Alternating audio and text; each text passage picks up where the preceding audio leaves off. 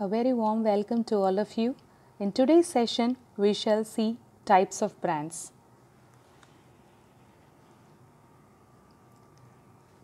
Brands can be classified under the following categories according to ownership, market area, number of products and use.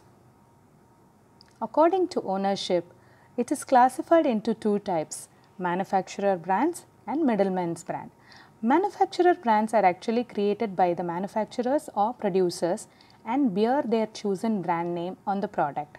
The producer is responsible for marketing the brand as well as the brand is owned by the producer. Examples include Sony, Canon, Samsung, etc., where these companies use their name on all the products that is being sold by them or manufactured by them. Middlemen's brand. Manufacturer does not use any brand for his products. Here, it is actually the middleman who buy the product from the manufacturer and put his own label on the brand which he sells. It includes Walmart and Big Bazaar in India. The second classification is according to the market area. There are actually 5 different types. The first is local brand, second is provincial, third is regional, fourth is national and fifth is international. What is a local brand? When a brand is used only for the local market, we call it as a local brand. A typical example is Ulavar Bhumi, where it caters to the need of local Chennai dairy needs. The company also provides milk, ghee and honey. When you talk about the provincial brand is otherwise called as state-owned brand. Different brands are used in different states for the same product. Example is the gas agency in the respective states. Regional brand. Manufacturer uses his brand name only in a particular region. The region may be divided in terms of the geographical regions like east, west, north and south. The examples here which I have given in the slide is Cholail, wherein Cholail is concentrating on Karnataka, and the major products of Cholail which are familiar in Karnataka and Tamil Nadu is the Medimix brand and Cuticura, and Vahabahari is again a tea brand which is quite familiar in the Gujarat, wherein they have exclusive tea lounges which offers more than 200 varieties of tea.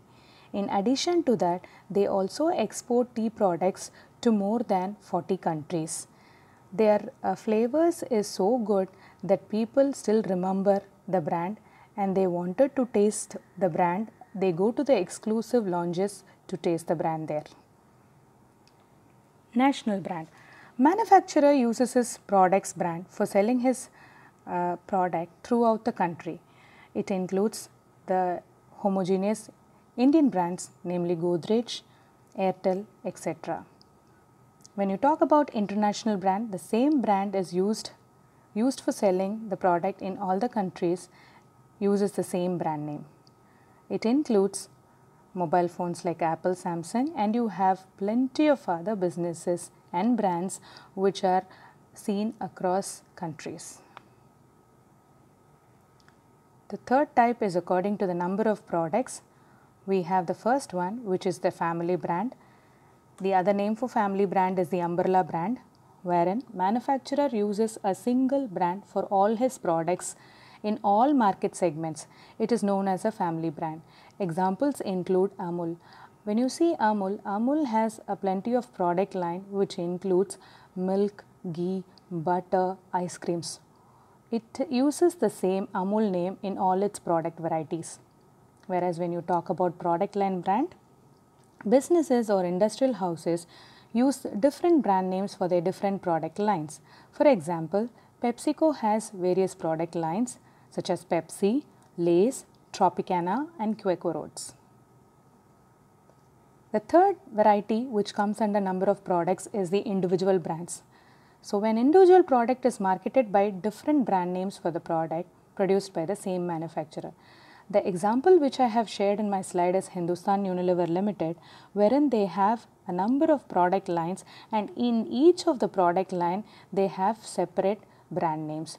Examples, in case of toiletries, you have Dove, Lux, Hammam, Rexona, Lifebuoy, and so on. The last type being the use. Based on this, we have two classification. The first one is the fighting brand and the second one is the competing brand. Now, what is a fighting brand? When there is a tough competition in the market and the producer wanted to introduce a new product which has different characteristics from that of competitor's brand and gives an impression such difference is called as a fighting brand. Here I have given the example of Hindustan Unilever Limited, wherein Hindustan Unilever Limited is trying to concentrate on the different types of consumer segments. The three levels, as you could see here, is the strivers, you have the aspirers, as well as the highest level is the affluents. So, for the first level, products like Clinic Plus and Wheel is offered, whereas when you take the aspiring consumers, they buy products like Rin, and when it comes to shampoo, it's Sunsilk. Whereas when you talk about the affluent or the premium segments, they go in for Dove, Tresemme products, and the washing powder that they use is Surf Excel. Now you could see here that HUL is trying to concentrate on all the segments. If they don't concentrate on these segments, it would be the competitor wherein they try to attract these segments and they do their business. Hence, it becomes mandatory for a company which is doing very successful to concentrate on all the segments. The last one being the competitive brand. When the brand introduced in the market is almost similar to those of competitors, such brand is known as a competitive brand. So, taking the example of sportswear like Nike, Adidas, Puma, you could see a very few differences which exist among the brand.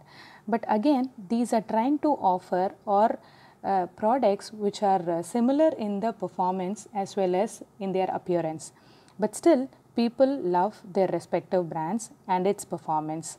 With this note, I complete the types of brands. See you in my next slide on branding strategies.